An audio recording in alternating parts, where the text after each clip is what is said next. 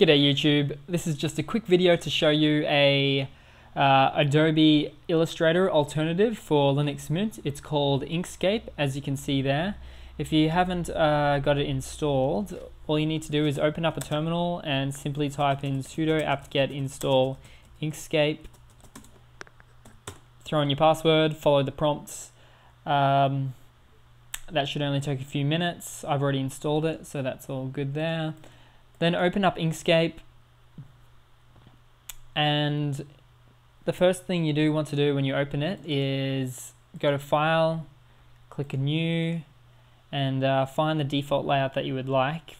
For example, is it a CD cover, a DVD cover, some letter landscape, super slim DVD, video, desktop I believe is in there too, that sort of thing.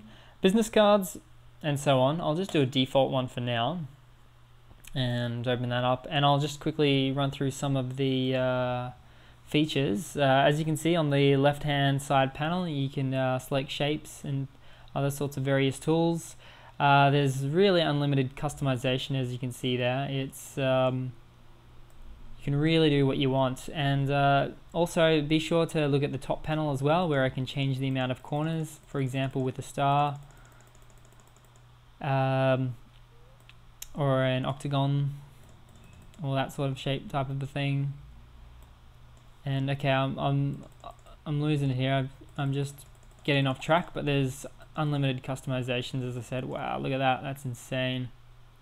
Really cool. That could be an icon for something, actually. I just accidentally did that.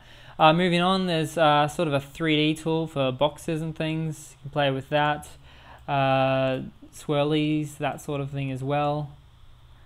You can connect your own shapes that you make and really just make them larger, make them bigger, stretch them out.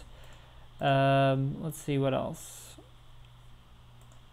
We can erase things, color things in, do whatever you want really, and the world. So text, that sort of thing. I haven't used it much. I'm more of a GIMP user, but it is all about vector graphics manipulation, this tool, as opposed to GIMP, which is raster graphics manipulation. So no matter how big or small you make these images on Inkscape, they will retain their quality. Hence the whole the whole vector scenario that's going on there with Inkscape. So that's pretty much it in a nutshell.